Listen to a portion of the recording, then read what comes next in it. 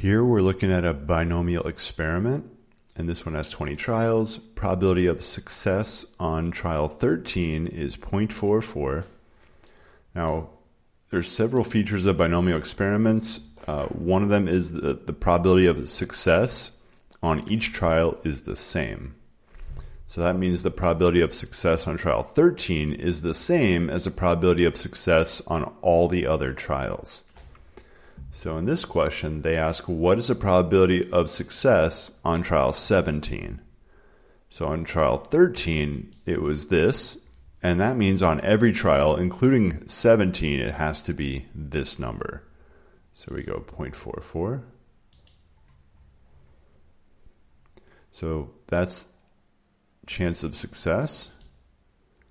The next question is the same, except they give us probability of success on trial 10 is 0.29, and we have to see what's the probability of not success or failure on trial 14. So we have success, we usually use P for this, 0.29. So failure or not success, it'll be Q, and this formula is 1 minus P. It's the opposite probability. So we go equals 1 minus the number we just got.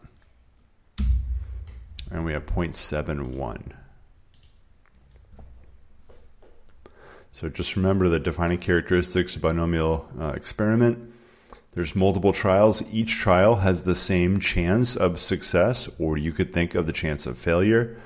But this one, each one has success chance 0.29. Normally, we ask what's the chance of 10 out of 15 trials being successful. So that's a more typical question we ask. This one's just a general property of binomial experiment.